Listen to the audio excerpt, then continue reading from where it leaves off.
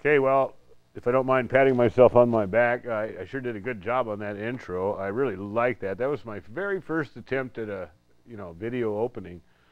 Now, if you recall, last time I was talking about these new brochures from Architects and Engineers for 9/11 Truth, the Beyond Misinformation, and we're going to be giving some of those away on the show today. But I'm going to start out right away with this clip that kind of caught my eye. It's not very often that you see something like this. It was the CIA busts a Fox News reporter for pretending to be a CIA member. Okay, let's go ahead and play this. It's only 2 minutes. I'll be right back and tell you how to win one of these. Fair and balanced, that's Fox News Channel's slogan in the United States, of course. Like any media outlet, the network likes its viewers to know it's delivering news and opinion from the most credible sources, a principle that's been rocked then by the latest revelation. We were just in a very spirited discussion with former CIA operative Wayne Simmons. Wayne Simmons says this is smart security. He's a former CIA operative. The former CIA operative Wayne Simmons says nothing could be further from the truth, and he should know. You see, Wayne has done interrogations. As you said, I've done many, many, many interrogations, and I can tell you from having worked with the very, very best. I worked against the narco-terrorists for years. Thank you very much, Wayne Simmons. Good seeing you again. Always a pleasure, Neil. Simmons claimed to have worked for the CIA from 1973 to 2000. He used that false claim in an attempt to obtain government security clearances and work as a defense contractor, including, at one point, successfully getting deployed overseas as an intelligence advisor to senior military personnel. I imagine he said, I was under such cover that they're going to disown me. So if you ask the CIA if I really worked there, no, they're going to say, I've never heard of him, never heard of him. That's how secret my mission was, I mean, gullibility, I've never seen it at this depth, not only in the news business, but in the vetting of people who sometimes have access to rather sensitive circles. The amazing thing is that he was able to insinuate himself into making lots of money from defense contractors, as well as onto Fox News, saying all the kinds of things that Hannity would like him to say. Unfortunately, if they get someone who's going to say the kinds of things that they want to hear, I imagine the fact-checking is very cursory. The fact-checking on their facts is very cursory. How's that? Just like I'd been here the whole time. No, anyway, yeah, as usual, fact-checking is cursory at best. Well, now, you know the puppet that we put into power in Afghanistan, Hamid Karzai, he's basically a yes man for any American administration, but he's kind of telling it the way it is a lot. I mean, he's walking a tightrope because he really does want to come out and go like this to the Americans, but he doesn't dare. They'll take him out of power if they get that inkling that he's not 100% on our side. But anyway, while we're going to play this clip from Hamid Karzai, and while we're doing it, if you'd like to have one of these Beyond Misinformation, all you have to do is call in, and the next 1, 2, 3, 4, 5 people that call will be assigned a secret number. So you don't even have to give your name. You'll be assigned a secret number. You just come down to the front desk here and say, "Hi, I'm XYZ," and they'll hand it to you, okay? That way you don't that covers all you paranoid people that don't want to identify yourselves. All you have to do is just take the number we give you and come down, and we'll give you one of these magazines. The next 5 callers, and the number is, oops, I guess I got to get out of the way. There it is. The number is right there, 503-288-4448. And in the meantime, we're going to play the Hamid Karzai interview on RT. Go ahead. Sophie and Co. I'm Sophie Shevardnadze. Having served as Afghanistan's leader for more than a decade, Hamid Karzai remains a powerful political figure. With the Taliban gaining ground across the country, we ask him how Afghanistan can tackle growing radicalism and if he can cope with the terror threat on its own. Hamid Karzai is my guest today. Despite 14 years of combat, Afghanistan is far from being stable and peaceful, and the recent successes of the resurgent Taliban are foiling US plans to withdraw. Can the extremist tide be overturned? Is Afghanistan capable of stopping it on its own, or is a lasting American presence inevitable?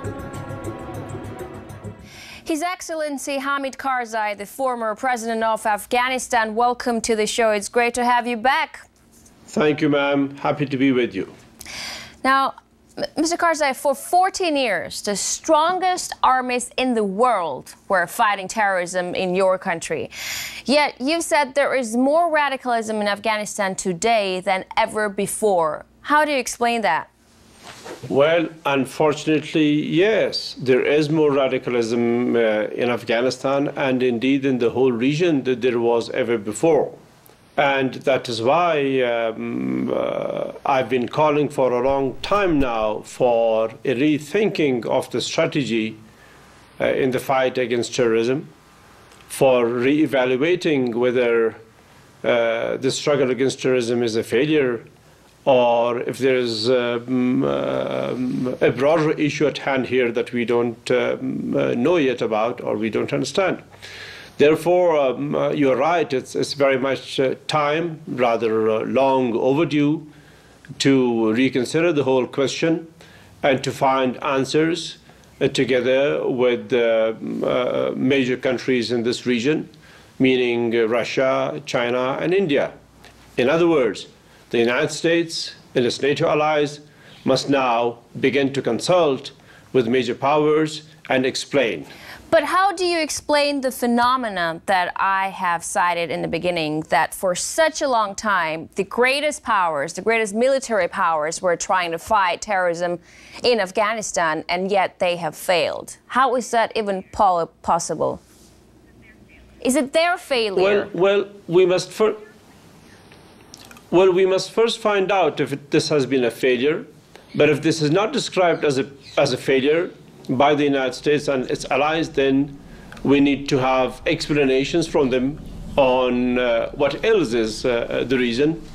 Therefore, we have questions too here in Afghanistan, and as people have questions around the world. There is no doubt that radicalism has increased. There is no doubt that extremism has increased. There is no doubt that suffering has increased, especially in Afghanistan and in the Middle East. So we need answers, and we need to scratch our heads and explain. Now, we're seeing the Afghan Taliban launching its biggest offensive since they were toppled, briefly taking the city of Kunduz. How dangerous is their operation? That was very unfortunate for the people of Kunduz. And then the suffering that followed for the civilians, and the bombing of the Médecins Sans Frontières hospital.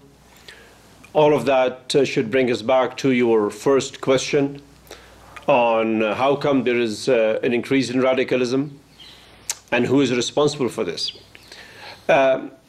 We know that such a large force cannot ever get together and launch such a major operation against a major Afghan city without foreign backing. Now, if this foreign backing, as we suspect, came from Pakistan, then our allies, the United States, who are now having bases here, who have a bilateral security agreement with Afghanistan, in which there is a clear reference to helping and defending Afghanistan if there is a foreign aggression against Afghanistan. That has to be then looked at and explained both by the United States and by Afghans as well. Therefore, we need to explain to the Afghan people the fact of the matter. We are actually going to get to who is backing Taliban for it to be so strong at this point. But before we get there, I want to ask you something. Your Excellency, we see the United States is praising the Afghan security forces. We see the Defense Ministry making such statements all the time, kind of exaggerating their work. Why are the Americans painting a rosy picture in Afghanistan when the reality is much more serious? Who are they trying to fool? The Afghan forces are no doubt heroic, No doubt they fight very well. No doubt they're trying to defend their country. But the Afghan forces are not properly equipped. They don't have the right weaponry and the right elements needed as far as the military training and all of that is concerned to provide a good defense of the country. But even with a very strong force, if there is continued foreign intervention, and if that intervention is left unanswered for years, you are going to get into a situation like we are in Afghanistan. This has been one of my major issues with the United States, with other allies. First, the training of the Afghan forces, the proper equipping of the Afghan forces, and then addressing the question of sanctuaries beyond Afghanistan. As long as that continues, we will continue to suffer, meaning the sanctuaries abroad and the helping hand abroad. As long as that continues, we will suffer. So when the Americans launch a bombing campaign to help Afghan forces fend off the Taliban offensive, is this a good thing or a bad thing? Is this an efficient way to do things? Not at all. I have been from the very beginning against aerial bombardment of my country. And I have said repeatedly, and I will repeat myself again, that the war on terror is not in Afghan villages, it is not in Afghan cities, it is not in Afghanistan, that if we want to succeed against terrorism, we must go to the sanctuaries, we must go to the training grounds, we must go to those who finance them and support them. Unless we stop that, we are only causing harm to civilians in Afghanistan. Therefore, it is for this reason that I did not sign the bilateral security agreement with America, because this could not be explained to me in a manner that would satisfy me. So, for us, Afghanistan, the region, and the international community, it is now time that we look into the whole 14 years of the war on terror in Afghanistan and beyond with a critical analysis, with finding truths, and with finding those who are behind backing to extremists, wherever they may be, in this region or beyond. Now, you mentioned the horrific accident that took place just recently during the clashes in northern Afghanistan, where U.S. planes bombed Doctors Without Borders, the MSF hospital. Now, the United States says the strike on the MSF hospital was a mistake. MSF says the exact coordinates of the facility were well known and regularly shared with the U.S. and Afghan forces. Why was this information ignored by the U.S. Air Force? I can't answer that. I don't know why this information was ignored. But I can tell you that the reason I banned the use of Air Force in Afghan villages and towns and cities was because of the very clear fact that we all know that such operations would inevitably cause harm to civilians, because that's where the civilians are. So whether it was a mistake or not a mistake, whether it was deliberate or an accident, in any case, using an Air Force in cities, in populated areas, is wrong, definitely, and without any doubt. Now, according to American press... As proven. Sure. According to American press, the government in Afghanistan is arming militias and local warlords to help stop the Taliban offensive. Is this going to work, in your opinion? No. No, I don't know if there is such a plan. I haven't heard of it. There was talk about it, but I have not seen any government decision in this regard. Creating militias is not a solution to the difficulties in Afghanistan. The solution is in three clear areas, ma'am. One, that the United States and its allies must now begin to, if the war on terror is genuine, if that's exactly what they want, they must now begin to consult with major powers in this region, that is China, India, Russia. Two, they must focus on sanctuaries, on training grounds, on motivational factors, on schools and madrasas who are providing training and sanctuary to extremists, and on those who provide them with the resources. whether those resources are provided in our neighborhood or beyond our neighborhood. 3, that the international community, the United States, and other allies in Afghanistan must begin to support Afghanistan strongly and effectively in the proper training and equipping of the Afghan forces, and provide this country with proper infrastructure and economic support. But I also feel like inside Afghanistan, people are very much split. I read in New York Times a quote from a police chief from a city that was fending off the Taliban assault, and he said that it's easier to let the Taliban rule because the government is failing. What is the government doing so wrong to make people think like this? Well, there are individual opinions, of course, all around us, some in one direction, others in another direction. I'm a former president of Afghanistan, and for me to publicly speak about my government is not right, other than in approving terms, other than making sure that the government functions and delivers well. All right. Your Excellency, we're going to take a short break right now. When we're back, we'll continue talking to the former president of Afghanistan, Hamid Karzai, discussing the possibility of continuing peace talks with the Taliban. Stay with us. Okay, we're going to interrupt that interview right there, and if you're interested, you can go find more. But you see what he was saying about how when he was in power, he had to really watch what he said, and he had to put everything positively about the administration. But now that he's out of power, he can be a little more truthful. But, you know, the war that's never meant to end. All right. We just had a visitor pop his head in and say hello. And, yeah, while we were watching this video, we had several callers call in and claim those pamphlets, but we still have some left. So check out this number. Oops, I keep moving the wrong way. Here it is, 288-4448. And we'll be taking calls during this next video.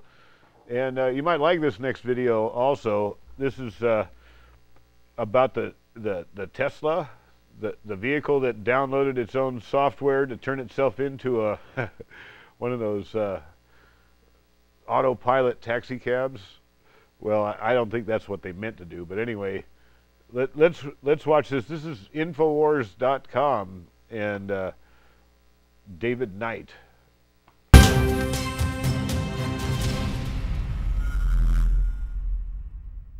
Technology is always a two-edged sword. There's good aspects to it, there's bad aspects to it. I would be not opposed to self-driving cars in principle. I am opposed, however, when the CEO of Uber says that he's going to use it to end car ownership. Because I know that Uber is getting a pass, getting a double standard treatment that is highly favorable compared to what traditional taxi companies have been receiving in terms of government regulation, in terms of taxation, in terms of what they have to pay for a taxi medallion. You understand, as we shot that report talking to taxi drivers in Washington, D.C., in New York, you have to pay $500,000 for a taxi medallion. The Uber drivers aren't paying that. The Uber drivers are not having to get their cars inspected every 6 months. They don't have a special enforcement arm of the police that is focused simply on taxi drivers that will basically give them massive fines if their car is even dirty. That's what we're told in Washington, D.C. That's what the taxi driver told us. I'm all for a free market, but what we have here is crony capitalism. You had companies that were called jitney taxi companies that were tried once upon a time. These were minority-owned taxi companies. The professional taxi companies, the unionized taxi companies, whatever you want to call them, the established taxi companies that had the business licenses were reluctant to go into a lot of the minority communities because they thought it was too dangerous or the fares were not lucrative enough.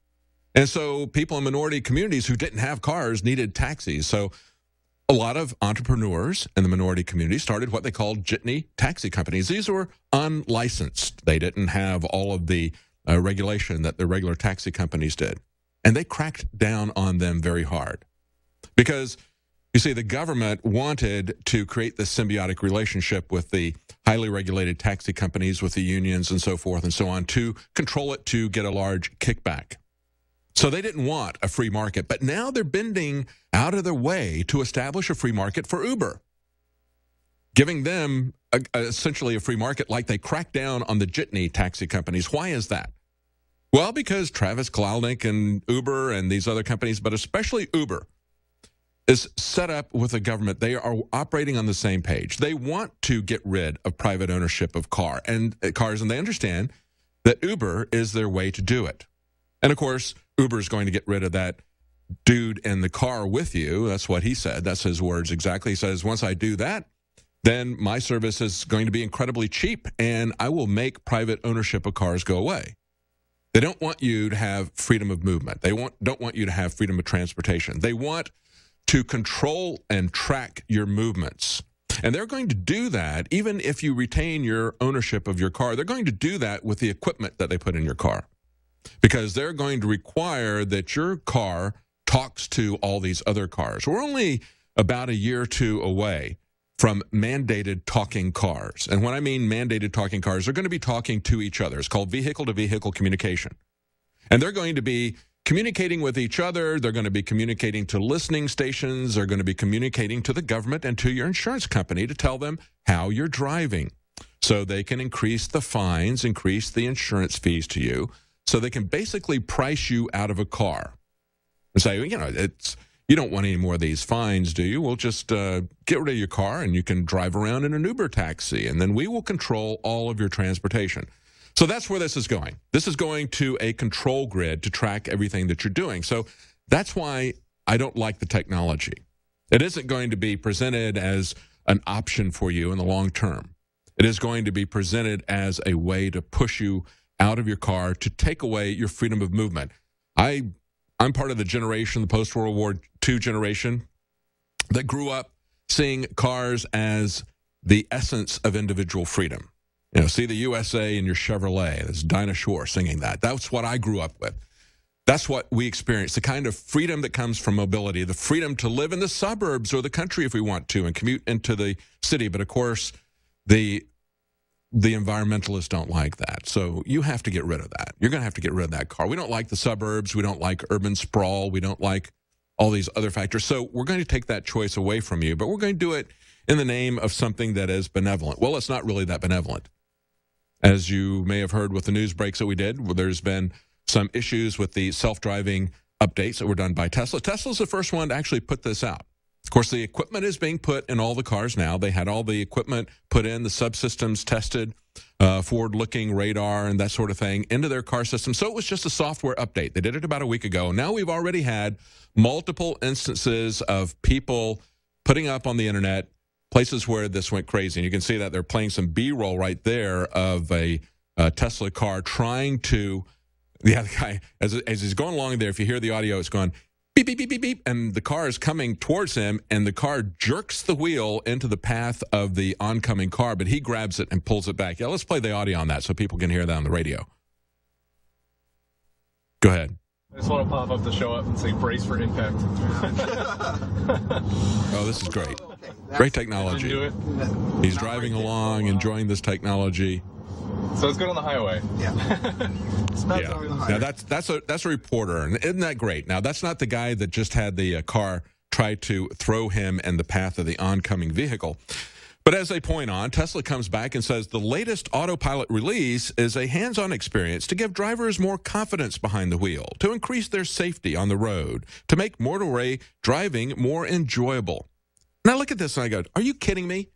Are the people driving these $70,000 to $100,000 automobiles, are these student drivers? Do they need more hands-on experience to drive down the road on the highway? Come on. That is the most ridiculous thing I've ever seen. The other thing that's ridiculous about this is that Tesla says that this is a beta release and use it at your own risk. And if you have an accident, you're responsible, not us. Let me tell you something. Beta releases for software are one thing where you crash and lose your data. But, you know, we're talking about people's lives here being at stake. I think they're going to have some criminal liability if they crash this thing.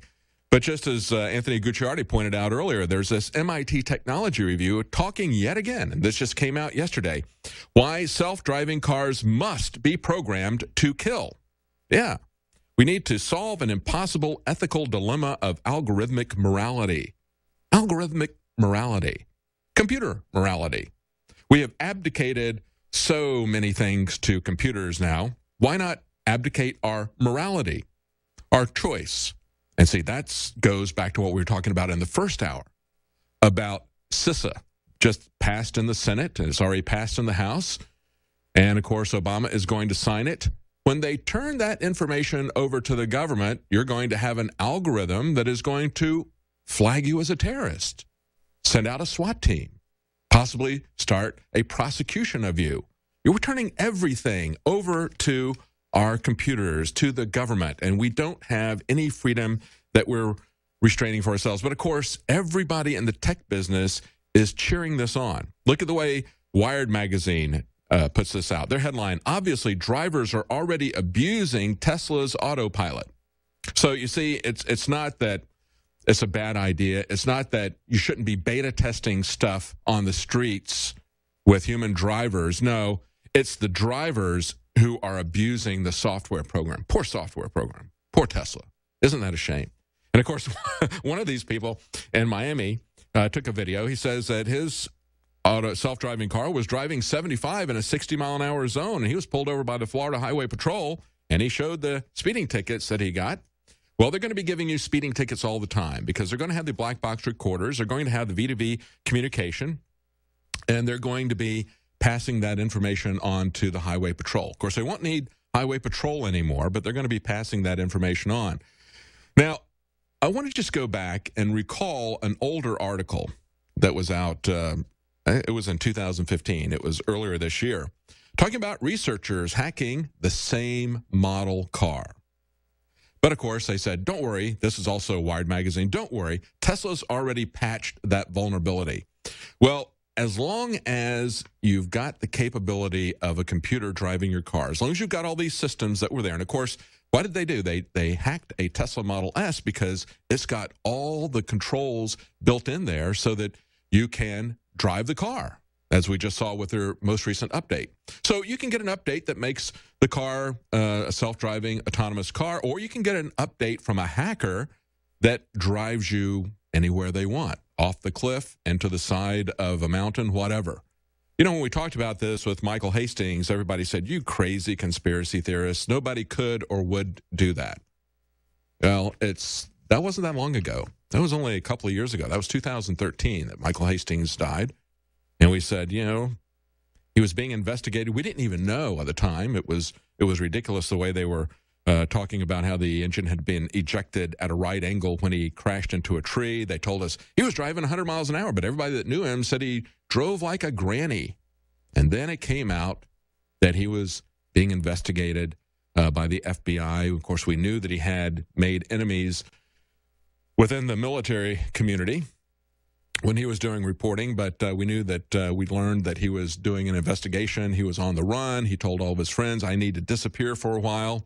And then we see that car crash that happened. And quite frankly, I don't think that the car blew up when it hit the tree either. I think there was multiple things involved, in my opinion. Somebody was making that car drive 100 miles an hour, and I think that there was a detonation of a bomb that caused that engine to continue down the same path it was, and then the car came to a relatively gentle rest against a tree. The gas tank was never involved. You can see the pictures of it. It wasn't burning from there. It was burning from where he was, and it didn't smash into a car. There's just an article a week or two ago. The same model Mercedes, a couple of teenagers were out driving. They hit a tree. It cut their car in half. That didn't happen with Michael Hastings. That's the potential for abuse. Yet another example of how if you give this kind of power to the government, to corporations, it can be abused by evil people. The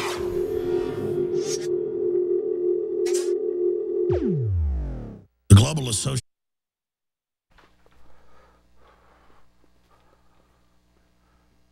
Well, welcome back.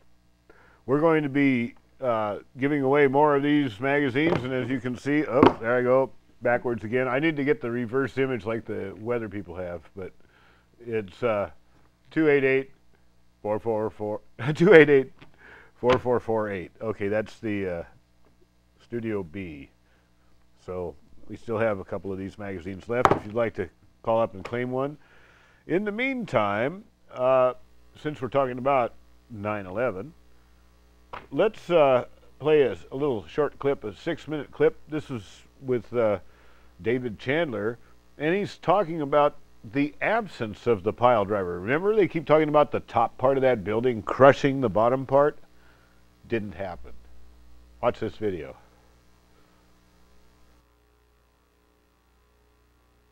Here is a diagram of the structure of the twin towers. Both towers are essentially like this. They could be thought of as a building within a building. Notice the core structure and a perimeter structure. This is what it really looked like. That core structure had members like that. This is not little spaghetti strands that are going up the center of the building. This is a very substantial core structure. By pulling the core columns to the center to form this integral interior, they were able to leave a lot of floor space that's usable. That was the attraction of this design. This is a hat truss at the top that ties the tops of the columns together and helps to share the load. And then these are the floors. And then there's floor structures underneath. There are girders under here that, I guess you'd call them trusses under there, that support the floors. These are what the perimeter columns are like. They're 3 stories at a time in these wall units. So this one that's being hauled up over here is 3 stories tall, 14-inch square box columns, about 1 meter apart. And each one of these is about, I think, about 4 tons. They vary depending on how high they were in the building.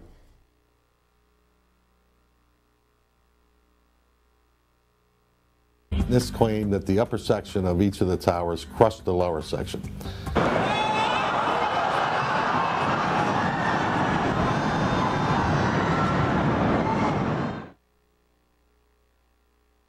The top section, pushing on the bottom section, it's going to meet equal forces as it goes. Both sections are going to be demolished at the same rate. So by the time you've crushed up 15 stories below it, the top 15 stories are also going to be crushed. And so there's nothing left now to crush the rest of the building. Something of this kind is what we should have seen when the top section of the towers collapsed onto the lower one. The upper and lower sections should have mutually destroyed each other until all the energy is dissipated and the system comes to a rest.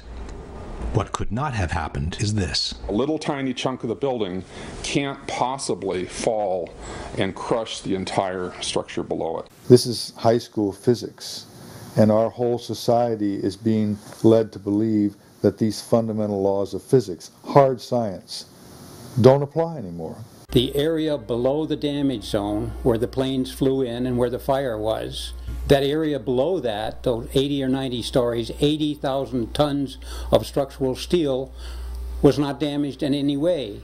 Yet you stood there and watched it destroy itself, wiping out floor by floor all 287 structural columns as if they didn't exist underneath the damage zone.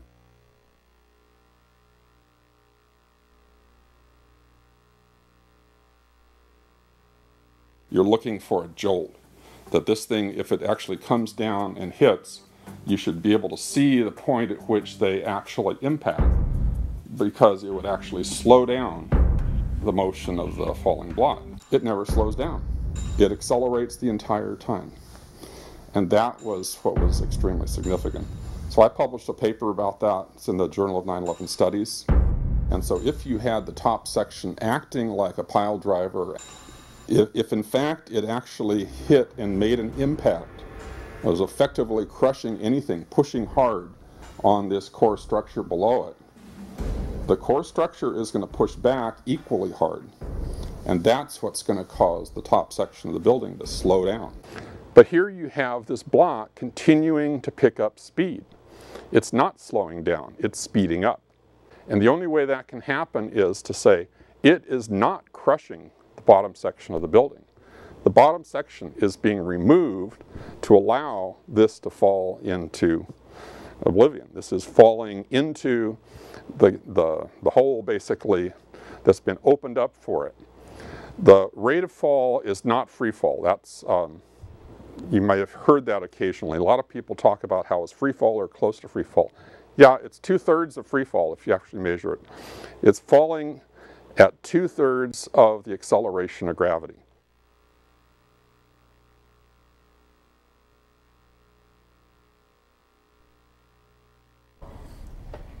I just put a little reversing thing there. Notice what's really crushing here. Do you notice anything happening at this level? Fire. Yeah, but is it moving down the building? No. Do you see a block here crushing down this lower block? Yeah. All I see is a block here that's basically halfway destroyed already before it has even started to move down the building. But notice the mass coming down, which means the core columns have all been cut or destroyed by some mechanism. And notice that the roof line is horizontal. And notice that this entire thing is collapsing like an accordion. And that's observationally what's going on. So you don't have a block that's going to even survive this initial period here to crush down the rest of the building, even if it could. Okay, if you'd like a copy of this, call in during this next clip. This next clip we're going to have is Norman Finkelstien talking about the latest Intifada. Okay, the latest Israeli-Palestinian devastation, I guess I should say. The Israelis are at it again, folks. So go ahead and play that, and I'll see you next week. In the meantime, 288-4448 will get you a copy of this. Call now. You made an interesting point about how the West Bank and Gaza, they don't even have the tools. It seems to me, I don't want to put words in your mouth, but it seems to me that you were basically saying that they don't even have the tools for a third intifada. No, I don't agree with that, because we see glimmers of hope, a glimmer of hope. We see in Gaza now, there are mass demonstrations of people non-violently going to the fence that separates Gaza from Israel and trying to break down the fence to end the siege. Luckily, Hamas is staying out of it, because Hamas is afraid if they're seen to be leading these demonstrations, or they fire so-called rockets in retaliation for the killings of demonstrators, Israel will have a new Operation Protective Edge. So they're staying away, but they're not repressing it. They're not blocking the demonstrations.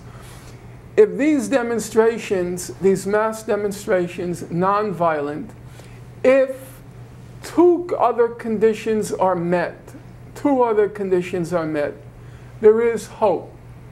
Condition number one, they have to convey clearly, unmistakably, unequivocally, our goal is to end the siege of Gaza. We're not trying to overrun Israel. We're not trying to invade Israel. We're not trying to swamp Israel. We just want to end the siege. We want the law to be enforced. The law says the siege is illegal. It's collective punishment. The United Nations Human Rights Commission, in its last report on Gaza, it said, and I'm quoting it, it said the blockade of Gaza, the siege, has to be lifted immediately and unconditionally. Every one of your viewers should commit those words to their memory, immediately and unconditionally. It says nothing about we have to make sure Hamas doesn't use the cement to make tunnels. We have to make sure Hamas doesn't smuggle in weapons. Doesn't say that. It says immediately and unconditionally. So some people may say, well, what do you expect from the UN Human Rights Council? Well, remember, that particular commission was chaired by Mary McGowan Davis. She is a New York State judge. New York State judge, not a third world judge or a anti-Semitic judge, New York, and she said, and the report said, it has to be lifted immediately and unconditionally. If they continue to be nonviolent, if they make clear all we want is to see the law enforced. That's all we're asking. And the third condition is us here. On their own, they can't do it for just the reason you said. They don't have the tools. They don't have the access. They're not able to communicate with the public in the West and say, all we're asking is to end that illegal, inhuman, immoral siege. That's our job. We have to convey to the public the legitimacy, the elementary, the basic legitimacy of what they're asking. And we have to rise to the occasion. If they are willing to risk their lives, which they're doing, the last time Israel shot down, I guess, 7 Gazans who were non-violently demonstrating, we have to, if they're willing to risk their lives, then we have to be willing to put our bodies on the line. And you know and I know in the West, that doesn't mean you're going to get shot. What it simply means is we have to close down the United Nations in New York, and we have to close it down in Geneva. And we have to do the nonviolent civil resistance here with one demand. United Nations, enforce your law. The law wasn't made by the Palestinians. That's the international law that you are supposed to be enforcing. Enforce your law. Your own UN Human Rights Commission said that blockade, that immoral, illegal, inhuman blockade that's now gone on for 10 years, a 10-year-long blockade. It's illegal. It's time to end the blockade. That's the law. That's your law. And if they can manage, if they find the strength, if they find a moral wherewithal to stay nonviolent, if they communicate clearly, this is not about invading Israel. It's about giving us space to breathe. For 10 years, you have suffocated us in this blockade. It's about enforcing the law. And if we do our job here, because I agree with you, they don't have the tools on their own. It's a small people. It's 4 million people. It's the size of Brooklyn. And the infrastructure has certainly changed. But on that note, I do hear you. But, you know, you're also one to deplore the violence of the Israelis on the Palestinians. What about the violence that's put upon the Israelis by the Palestinians? Look, I have studied international law. In fact, I taught it in Turkey this past academic year. And I taught the laws of war. There's a lot in international law that I don't agree with. It doesn't make any sense to me. But now is not the time or place for a seminar on international law, on international humanitarian law, what's called the laws of war. The basic point is this. You can't expect Palestinians to act according to the law if the other side gets to get away with murder. That doesn't make any sense to me. If Israelis can carry on with impunity, no punishment, when they carry out these massacres, these periodic massacres of the Palestinians, or in the West Bank, when a family is incinerated and nobody's charged with any crime, then how can you expect the Palestinians to, quote unquote, obey the law when the other side gets away with murder? That to me is an unrealistic and actually an immoral expectation to place on the Palestinians. Now, as my co-author, Jamie Stern-Weiner, as he said, he keeps reminding me when I get a little bit hot under the collar on this issue, he says you have to remember the main beneficiaries of the law are oppressed people, not the oppressor. Israel killed 550 children in Gaza during Operation Protective Edge. The Palestinians killed 1 Israeli child.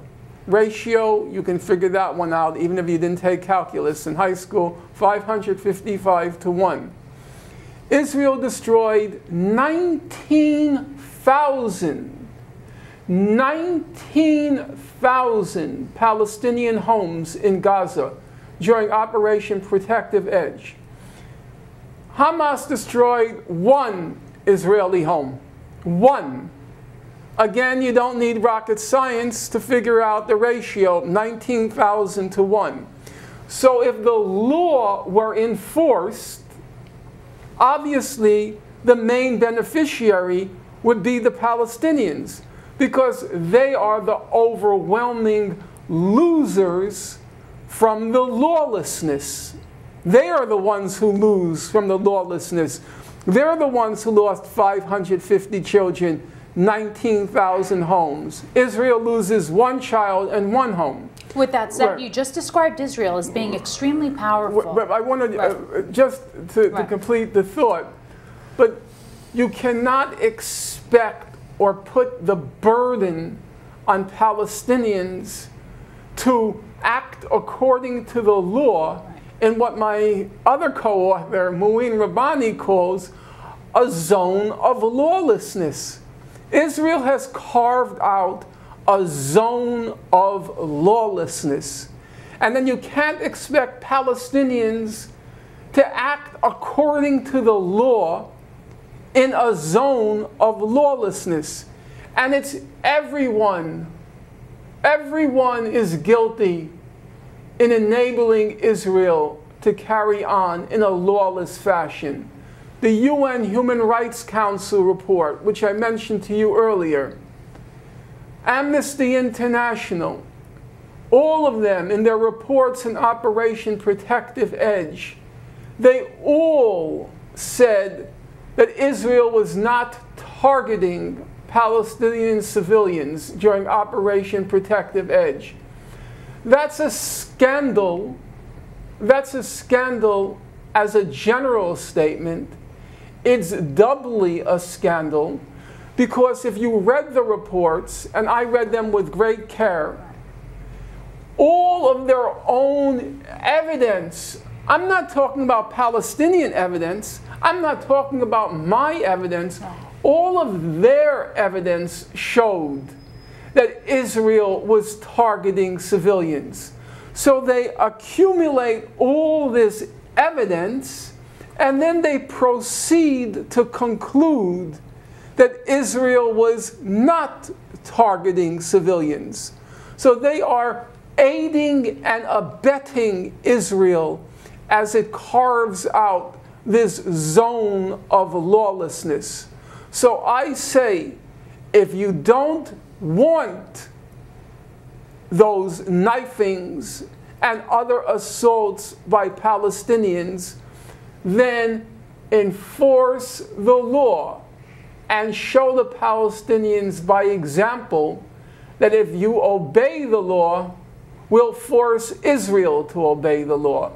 But if Israel doesn't have to obey the law, if you're going to lie and lie and lie, as the United Nations Human Rights Council did, and as Amnesty International did, if you're going to lie and lie and lie, if you're going to rub salt in the wound, and after they target us, you're going to produce these reports, publish these reports which say they weren't targeting us. When ambulances were going into war zones, do you know the courage it takes? The ambulances would go into war zones in Gaza, in Rafah, place just slips my mind, in Rafah and elsewhere. They went into the war zones. One ambulance, Israel sends the missiles, blows it up, incinerates 8 people in the ambulance. They were just all charred ash. Then A second ambulance comes. I'm not making the stories up. I'm telling you what the reports showed. They fired the missiles at the second ambulance, and then a third ambulance. After you're firing missiles at the ambulances, the sirens are going. They're all marked. They're all marked as ambulances, and Israel doesn't even pretend that they weren't ambulances. They didn't even bother to produce any evidence except one silly tape, which was absolutely worthless. And then after that, you conclude Israel wasn't targeting civilians. You know what an insult that is to the memory of the dead and the torment of the living? And in the face of that, you want Palestinians to respect the law. You spat on the law. You're responsible for every knifing that goes on in the occupied territories. You created the conditions. You think they're monsters? You're Frankenstein. You created the monsters. It doesn't seem that going along with the lawlessness and stepping back and sort of, it doesn't seem that going along with the lawlessness is helping the Palestinian cause. Mona, you're Palestinian, you're a mother. And I know you're speaking from your heart now. Just like you want for your child to have a decent life, not to grow up among death, destruction, and so forth. And there's a natural pacifistic impulse in you as a mother. Of course, I totally agree with you. I said a few moments ago, it's not going to work because you're going to lose the international community, and it's much easier to control knifings than it is to control mass nonviolent civil disobedience. My credo in life is I never quarrel with facts. Of course, what you're saying is true, but there seems to be this kind of precondition for engaging in any conversation regarding what's going on there. You have to begin by deploring the Palestinian violence. I will not begin by deploring the Palestinian violence. I begin by deploring what has been done to those people. I begin by deploring that. And then from there, okay, let's move on. But let's be clear, who created that situation? And I include in that the United Nations Human Rights Council, I include in that Amnesty International, all of these cowards. They're cowards. They're afraid of offending Israel because it may hurt their professional advancement. Do you know, I had a correspondence with Amnesty International, and they say, we start from the assumption, we start in all of our reports, we start from the assumption that if Israel's using precision weapons, it would never target civilians. Is that a fact? That's what they said, yeah. I have it in writing. And then they go on to say, even if we find no evidence, even if we find no evidence that they were targeting a military objective, we still have to, and this is their phrase, entertain the possibility that they were. Even if they have no evidence, they still have to entertain the possibility that Israel, well, if that's your standard, Israel would never target civilians, then why aren't you working for the Israeli Foreign Ministry? Why are you working for Amnesty International? Are you going to tell me that when those 4 children were playing hide and seek in Gaza, and when they were playing it near an old fisherman's dilapidated hut, and they were children of diminutive size, and Israel, which has every square inch of Gaza under its surveillance, you're going to tell me that when they killed those 4 children, They mistook them for Hamas militants, and they mistook the dilapidated fisherman's hut for a Hamas control center. And you're going to tell me that all the international journalists were wrong when they were sitting there and they said it was a clear case of targeting for children? But the amnesty standard now is if Israel uses precision weapons, it can't be targeting civilians. And the UN Human Rights Council was just as deplorable, point by point, wretched point by wretched point, to the point that my innards were writhing, twisting, when I was reading these reports at night. I was like calling up all my friends, you gotta hear this, you gotta hear this. They were laughing, laughing hysterically. Israel's targeting children, and you know what the UN Human Rights Council report concludes? I'm not kidding. It says, Israel did not take sufficient precautions to protect civilians in the course of its military attack. Sufficient precautions? They were targeting them, you idiot. That's what your evidence shows. They didn't take sufficient precautions to protect them when they were launching a military attack. Excuse me, where was the military objective? The 4 children? The hut? I mean, it's so laughable.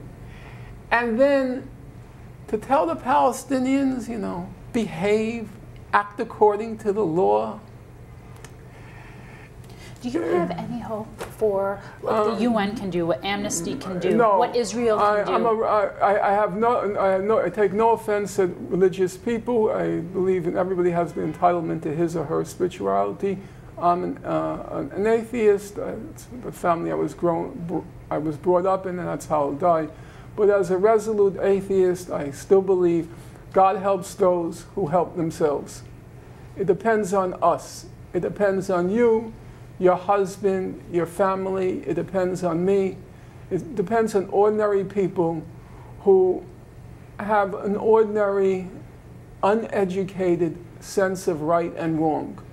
And the hope is, if you can convey to people the reality, the truth, that maybe you can get them to act. And if you can get